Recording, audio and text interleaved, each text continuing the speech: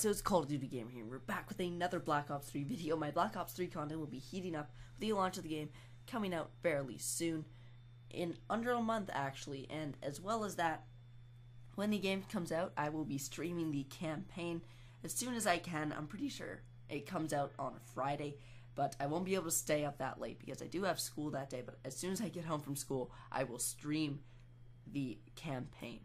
But in this video, we're going to get into the 9th specialist that was announced a couple days ago.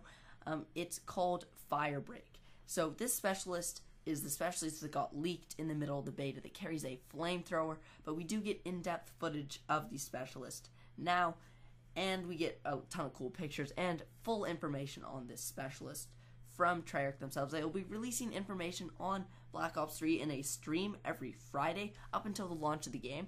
So we're going to continue to get more information, but this is the final specialist. So his weapon is sort of a flamethrower. It's a very close quarters flamethrower, and the way it counts down is it basically has 100 ammo. It's not really ammo, but let's just say it's 100 ammo for this situation.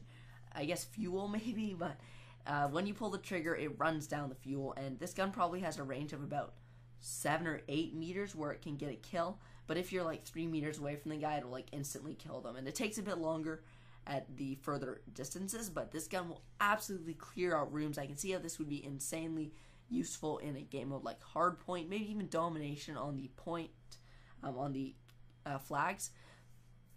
But the ability for this specialist is, it's called Heat Wave. So when it's activated, Heat Wave sends out a paralyzing blast from Firebreak that will stun and disorient enemies, making them easy targets. Like the Purifier, which is the flamethrower, the Heat Wave ability is excellent for clearing out crowded rooms. So basically what this is, and we did get footage of this, the Heat Wave just blasts out a wave. We're not exactly sure how far it goes, but it seems like it goes out to like 30 meters, and everyone, or 20 or 30 meters, and everyone within that distance is just disoriented. They get a flash, like a bright light would flash on them, and they just get like really disoriented and they can't see, and you can just easily take them out. It doesn't actually do any damage to them, but they're just so, it's basically like a long distance stun grenade if you want to look at it like that.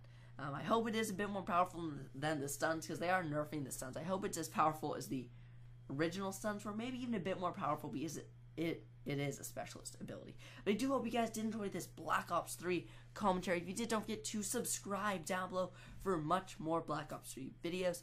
But that's about it for this video, guys, and thanks for watching.